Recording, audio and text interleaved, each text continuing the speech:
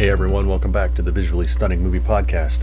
I told you I would be back to talk about the guest lists for an event that I'm attending in a couple of weeks, and we'll be covering, and that is FanBoy Expo, as you can see right here.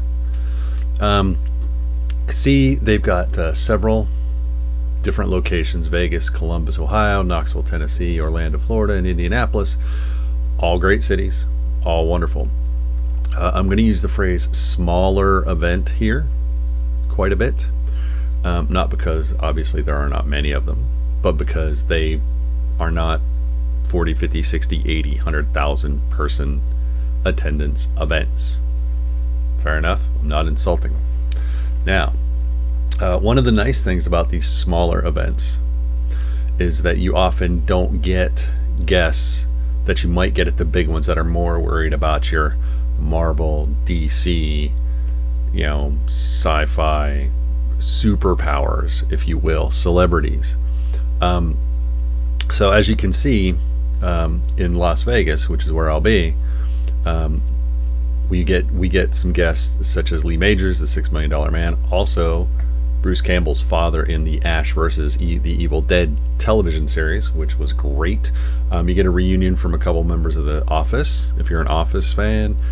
Tia Carrere, if you're a fan of Wayne's World from back in the day, and she did a lot of other work. Tom Berenger, who it feels like has been in every film ever, and who's just great. Tiffany, if you're an 80s music fan, pop music fan.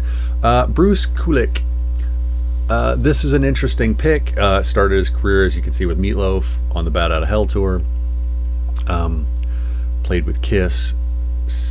He was announced as a guest in Las Vegas shortly after the death of Meatloaf, who was originally slated to come. So I think it's nice that they found a way to kind of honor Meatloaf's musical legacy by bringing in another guest that ties into that. So that's a nice pick. Edward Furlong, if you're a Terminator guy, is also showing up. Sean Patrick Flanery, Boondocks, you gotta love it. Then we get a couple of kind of behind the scenes folks a little bit. Barry Lowen and Dorian Kingi. Barry Lowen is one of the people that helps bring The Mandalorian, Din Djarin, to life in the Mandalorian series on Disney Plus.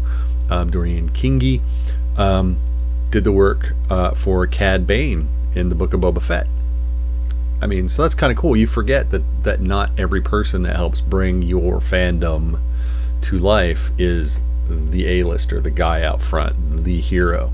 If you're a fan of a certain age, you have a reunion from a couple of the Brady Bunch members.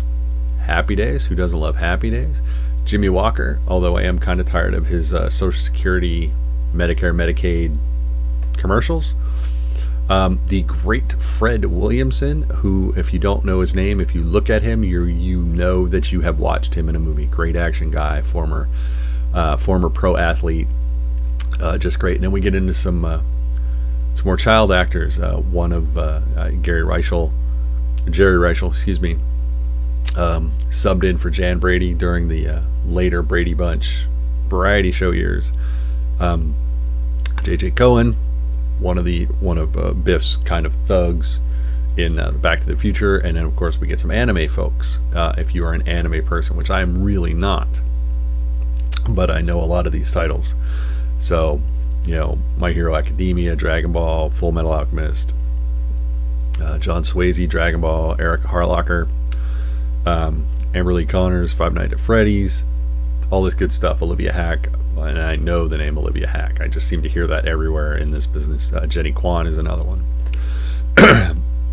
But yeah, so we get a nice mix of all these different things. Now, Cat Cressida is another one I'm familiar with. Now, the reason I said I used the term small event in relation to FanBoy Expo is because, unlike a lot of bigger events, and again, this is not a knock, this is a feature, not a bug, you get things like these nostalgia reunions. And I think what that does is that actually allows because everyone, no matter how old they are, they know who the Brady Bunch is, but they might not necessarily understand the cultural import of the Brady Bunch or Happy Days. When, you know, The Office comes later, there's a huge cultural impact. So I think what these nostalgic type cons and nostalgia lineups do is they kind of provide a reminder for the younger fans of these things and kind of keep those things alive. I know in Knoxville, I believe, there is a Chips reunion starring Chris Pine's dad, Robert Pine, in case you didn't realize that. So there's your tie to now. Little House on the Prairie, another huge cultural milestone in television, but we get a reunion there with Melissa Girl. But see, I mean, it's there.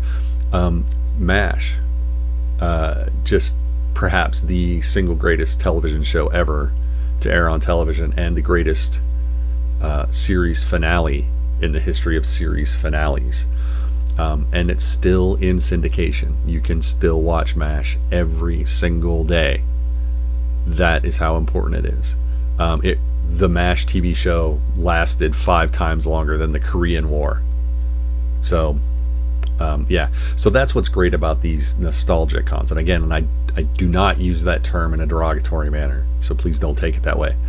It's just a great way for these smaller cons to get lineups that bring people in, and they kind of help pass the torch of fandoms, and I think that's really great. So in 2 weeks, as I said, we will be in Las Vegas with some good folks that I hope to see and perhaps talk to. We'll see how the rules are a little dicey on press coverage on that, but we'll get that figured out. But again, if you have a chance to go to these smaller events that are not, you know, the huge big names, these are not, you know, Fan Expo, these are not Wizard, these, you know, these are not associated with Comic-Con International out of San Diego. If you have a chance to go to them, I highly recommend it, because you'll often see people that you might not have had at the forefront of your mind, but when you get there or when you see the lineup, you're like, oh yeah, and that kind of makes you feel a little good, you know, gives you a happy feeling. It reminds you of something from when you were younger. So looking very much forward to FanBoy Expo in Las Vegas 2 weeks from now, and we'll have some more coverage from there. We should have one more article, or one more bit of coverage in the lead up to it. But until we get back to that, don't forget to like us, follow us on social media at VS Movie Podcast. If you're on YouTube, click subscribe. That would be lovely. Again, following us on Twitter is great, or go right to the website vsmoviepodcast.com.